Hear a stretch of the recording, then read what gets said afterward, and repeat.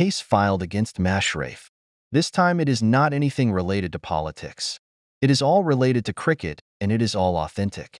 Sorowar Chowdhury, who was one of the main owners during Sylhet striker's first appearance in BPL, has filed a case against Mashrafe and other owners of the team. I have confirmed from Mr. Sorowar, and these are the following allegations. Mashrafe bought shares of the franchise worth 4 crore and 50 lakhs BDT forcefully. He didn't pay the full amount. 2. He ran the franchise like a dictator. 3. He gave *th threats to the owner. If you followed Sylhet strikers in their first edition, you all would have noticed Mr. Sorowar was the main face of the franchise when it comes to ownership. He is an honest and passionate man who deeply cares for Bangladesh cricket. But during Sylhet's second season, he got vanished from everywhere despite all other owners of the team, including Mashrafe, was present. Do you understand why now? I followed all these situations closely. Mr. Sorowar was so depressed that he disappeared from everywhere, including deactivating his Facebook account for months.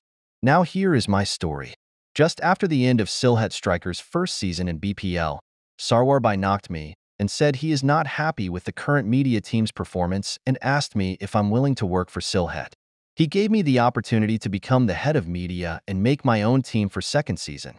It was a massive moment for me because Sylhet is my hometown and I love Sylhet. Everyone who knows me knows about my passion for cricket, so it was another dream project for me. Without any hesitation, I said yes, and I was looking forward to work for Sylhet strikers in upcoming BPL. Sorowar said he will finalize the deal in 2 weeks. But after 1 month, there was no update. So I asked him about the progress, and this is what he replied: "I am sorry, I would not be able to take you. The current media team is run by Mash's friends agency, and I'm unable to remove him, and Mash will never let me do it."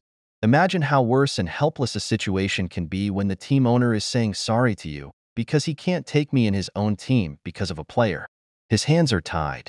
This is how syndicate runs in Bangladesh. This is how deserved people do not get opportunity to work. And this is how people who we idolize so much are the main boss of such syndicate. I felt shattered to see this dream project go away from me. This is one of the few reasons why I left Bangladesh. Because I am disgusted with this syndicate situation, and it didn't happen with only Sylhet. Other teams are parts of this syndicate too, and just like many, I was a victim. I hope Sorowar gets the justice.